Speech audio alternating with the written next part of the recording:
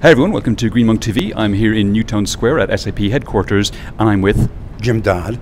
Jim, you are? The facilities manager for the campus. Okay. Now we're standing on we're in the new building in Newtown Square. Platinum headquarters building, right? Okay. And what can you tell me about the floor that we're standing on? In comparison to the floor in the headquarters old building, where we used marble that was imported from Italy, what we wanted to do was to reduce that cost and do a sustainable floor. And so this floor is a concrete floor, and it has a mixture of seashells and glass in it on a terrazzo finish.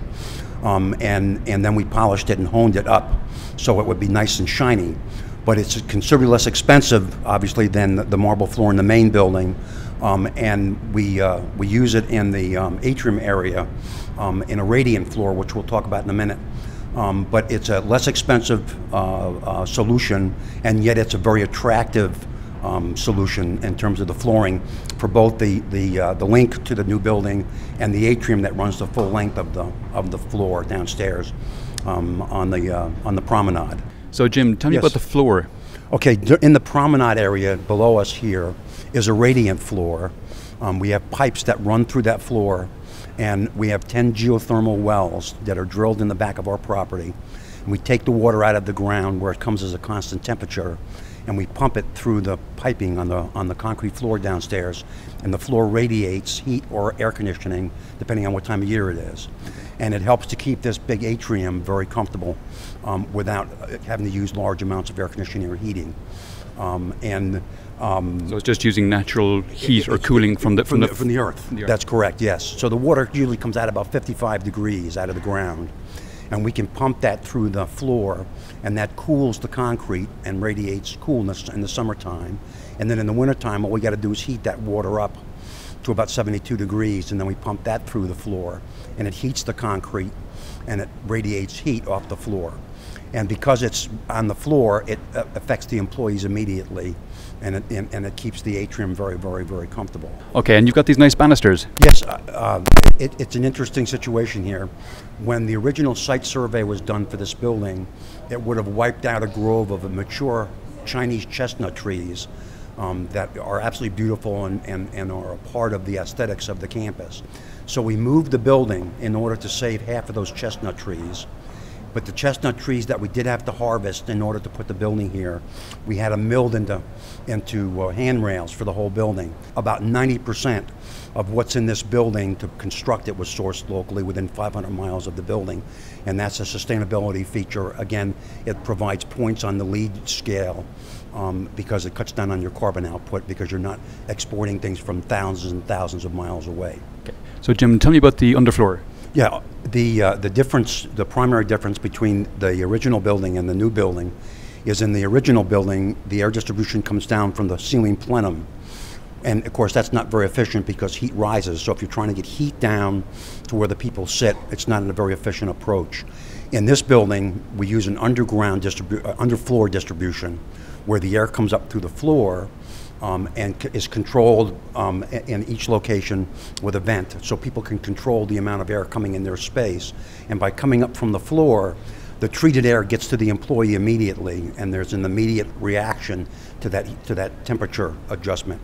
In the other building, of course, the hot air comes down, but it turns around and goes right back up, so it's not as efficient as this underfloor system is in this building here. We have a wood feature in each of our hallways that separate the neighborhoods, and it's made from bamboo.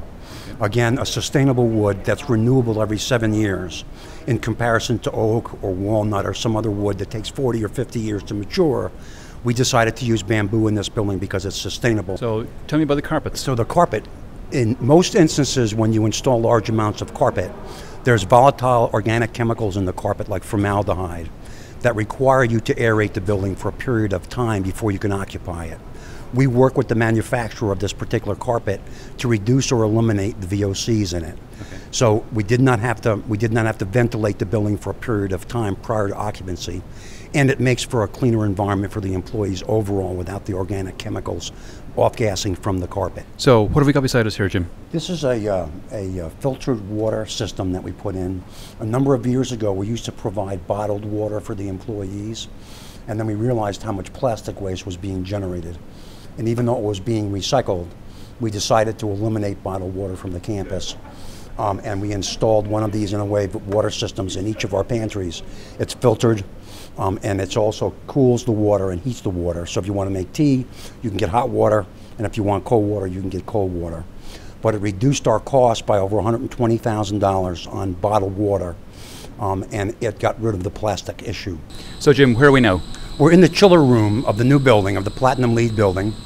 And what we do that's unique in this building in comparison to other buildings is we actually make ice at night and store it in these very big tanks behind me.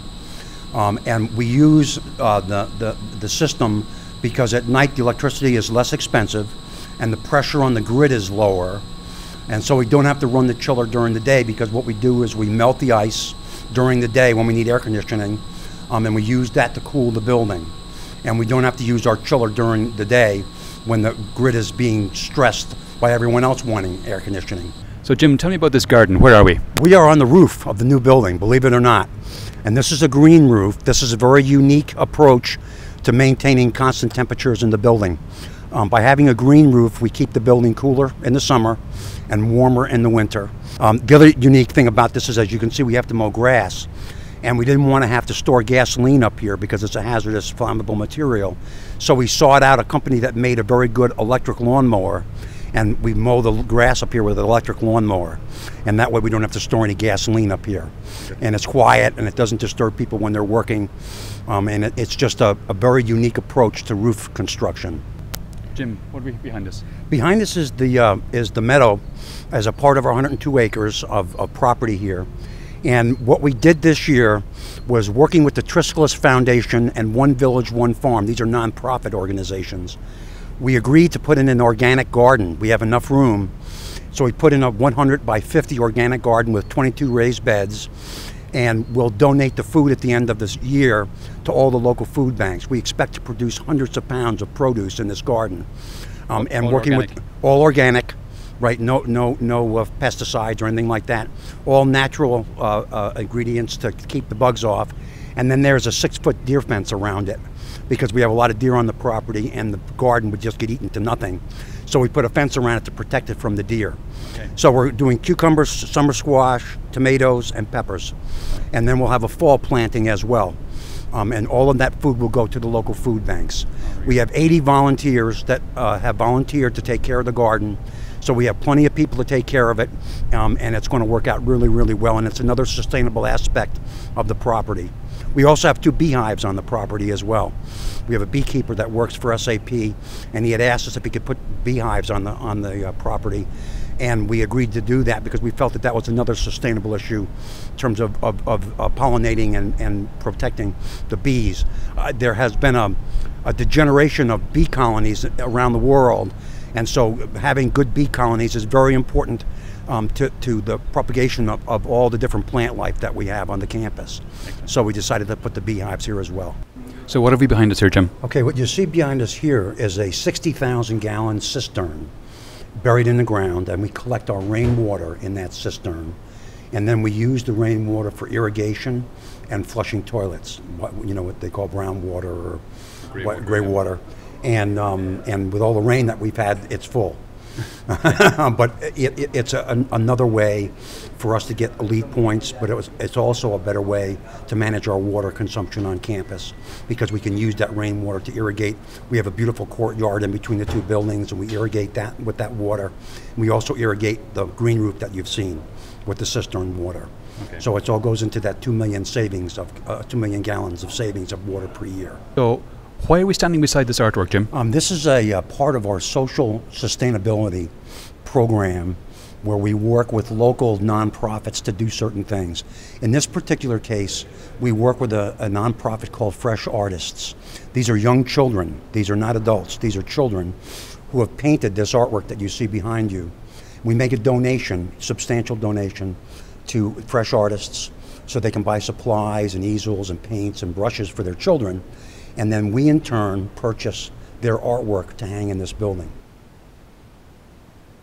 It's a dashboard. Right. And it tells you the consumption of electricity in this building, the consumption of electricity in the other building, and it tells me what my PUE is in my data center, which is a... I know PUE. Okay, you know what that is. So it tells me how we're operating, whether there's some kind of anomaly, we're using more electricity than usual. We can get just a quick glimpse of how the building is functioning and what its consumption rates are in both buildings.